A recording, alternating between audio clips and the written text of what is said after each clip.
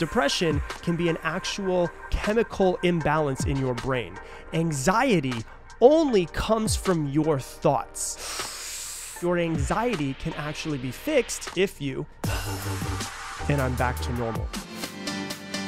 Today, we're going to be talking about how to rewire your anxious brain. So if you're out there and feel like, I deal with anxiety a little bit too much, I'm actually going to teach you how to rewire the anxiety that you have in your brain by, first off, understanding where the anxiety comes from, what anxiety is, and then the two different parts of the brain that actually deal with your anxious thoughts.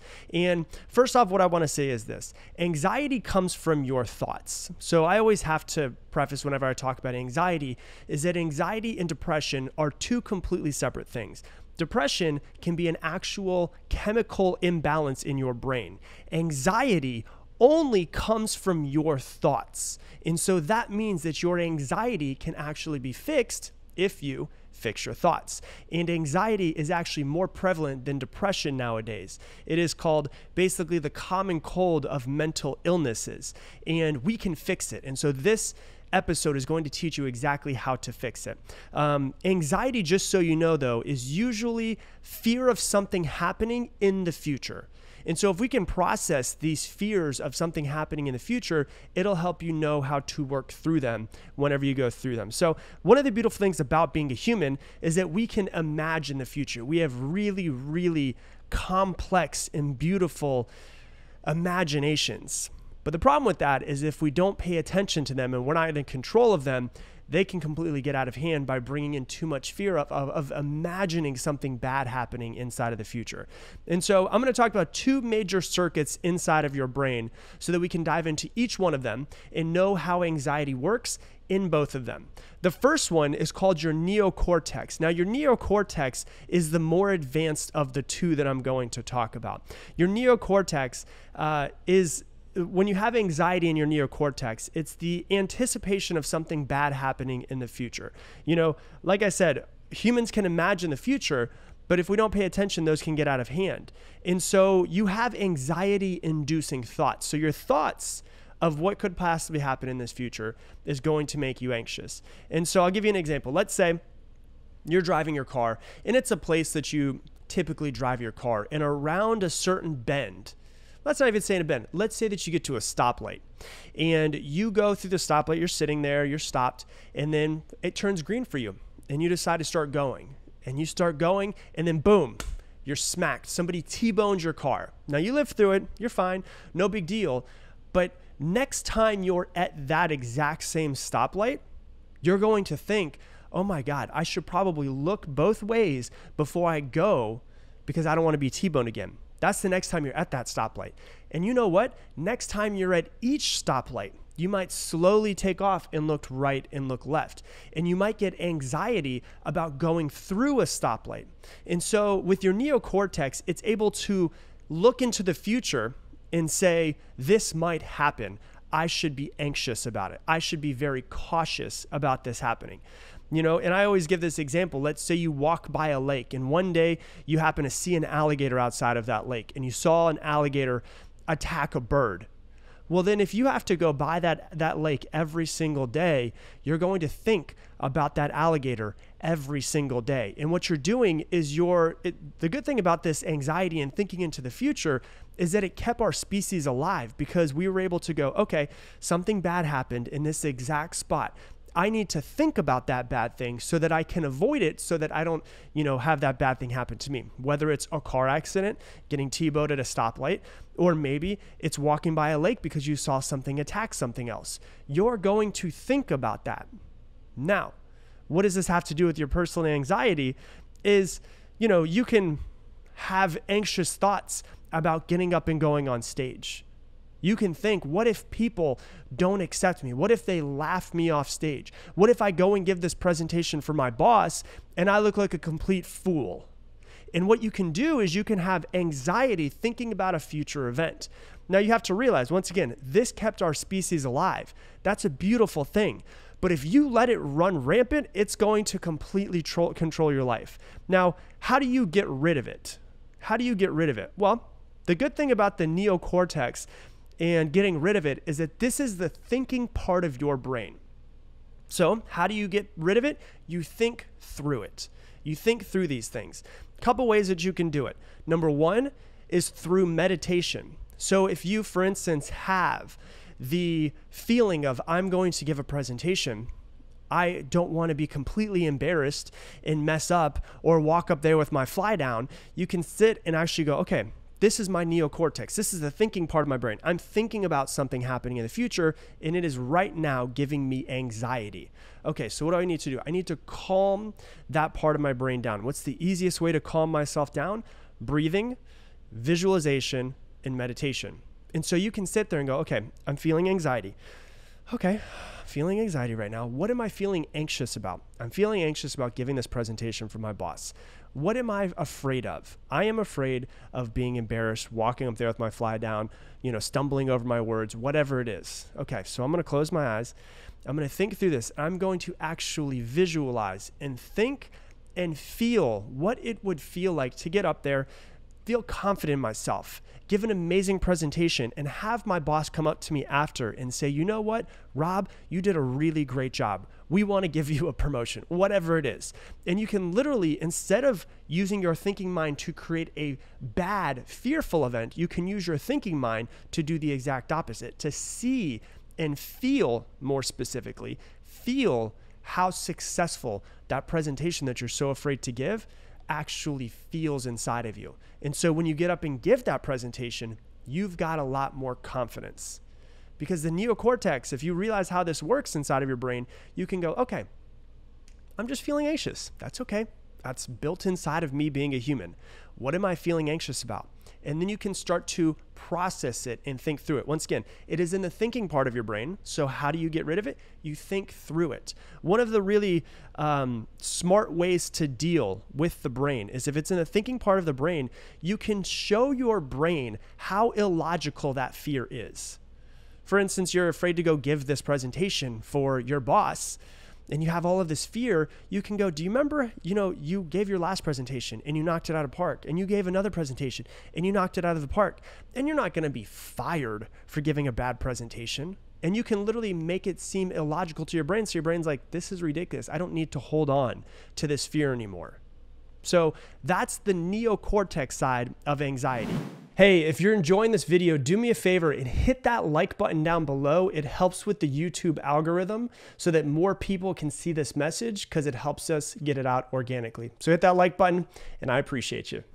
So you could have an anxiety coming up because of the neocortex side, or you can have it because of the amygdala, which is the other major circuit of the brain that has to deal with anxiety. The amygdala is where fear comes from. It is in the back of your brain. It's in the reptilian part of your brain, the oldest part of your brain, that gives you fears that sometimes are completely ridiculous. And so the amygdala creates the fears.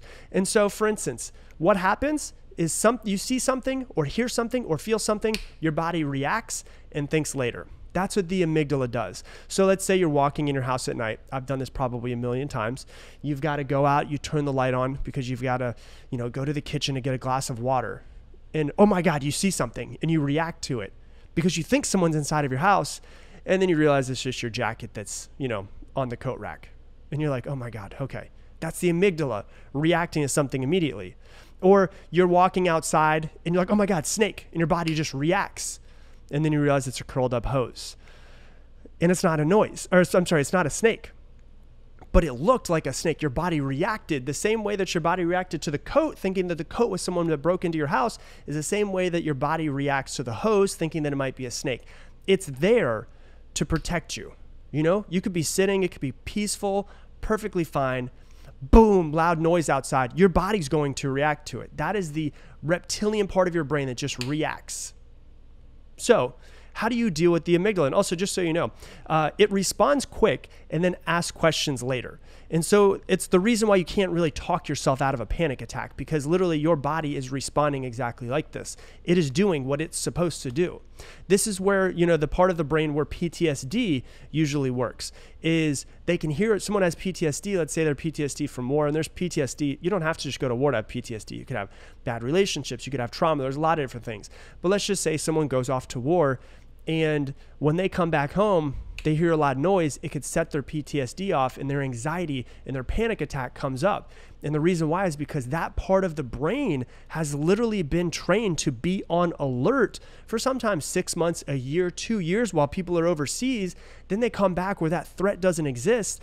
And that part of their brain, they just can't turn off. And that's when they have to seek medical advice and attention for that.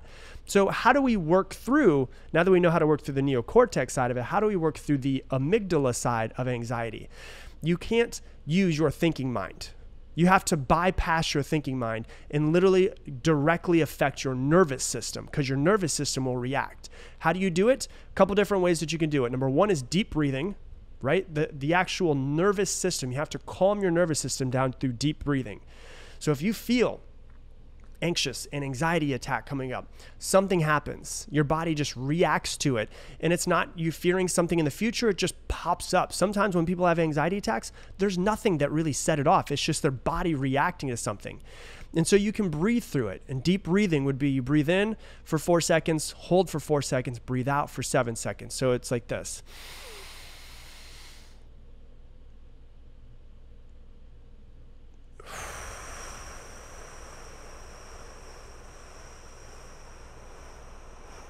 And you do that until you feel your nervous system start to calm down again. And you can start, I mean, it's like the phrase is perfect. When emotion is high, logic is low. When your emotions are high, you can't really think through these types of things. So you've got to breathe through it, calm your body down, calm your brain down, calm your nervous system down to realize there is no immediate fear that needs to be in front of you. There's no immediate attack. You're not about to die. You're in a safe place. What just happened? Loud noise or something that sets you off. There's no immediate danger that's in front of you. So you can do it through deep breathing. Another thing that supposedly works really well is working out. Now that your body's in a heightened state, is to go and actually exert physical, and here's the interesting thing is that if you ever watch this is super interesting, what you'll notice is if you watch a chase on National Geographic of an animal gets chased by, let's say a little tiny rabbit gets chased by a cheetah, right? And the cheetah loses them very quick. A lot of animals, what they'll do is they'll actually shake. They'll do a quick shake right after the chase is over. And the reason why is because there's so much adrenaline and cortisol going through their body that they're actually trying to shake it out of their body. And so they have pent up energy that they need to get out. So sometimes when people have really anxious thoughts or something coming up, to be able to get rid of that helps a lot. And the way to do that is to exert yourself physically, and that usually helps. Another way that I've actually never tried with an anxiety attack, but I've tried it whenever I'm stressed out or something comes up, is Wim Hof, who is considered the Iceman. He does breathing techniques and teaches you how to breathe.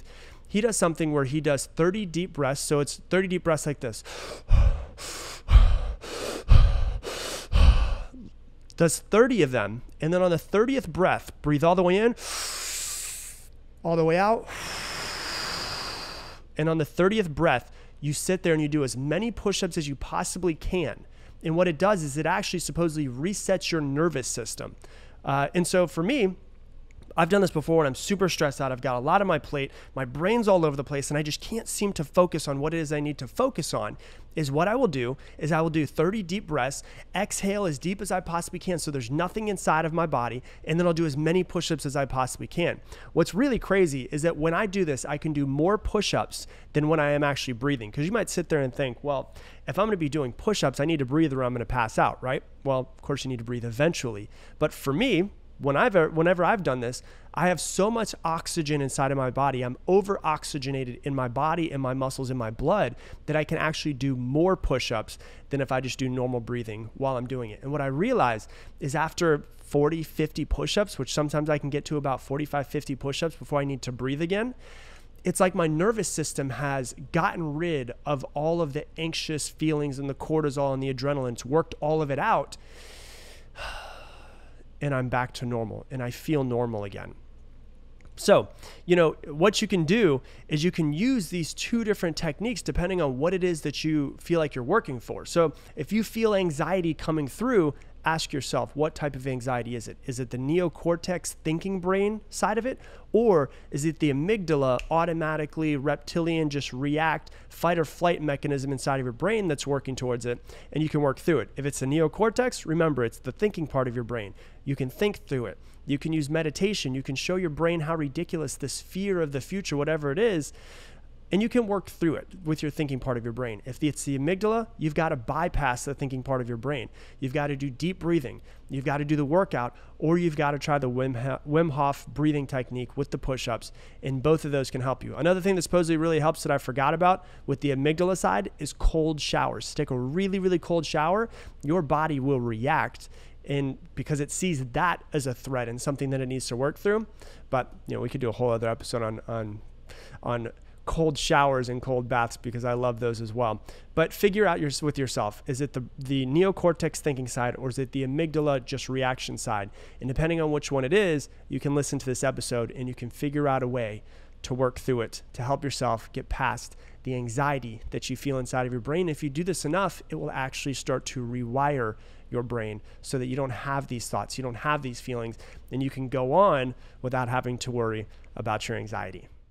Hey, thanks so much for watching this video. If you want to learn even more about mastering your mind, click right here and watch this video as well. 97% of the that you're worrying about means nothing. So why are you focusing on it?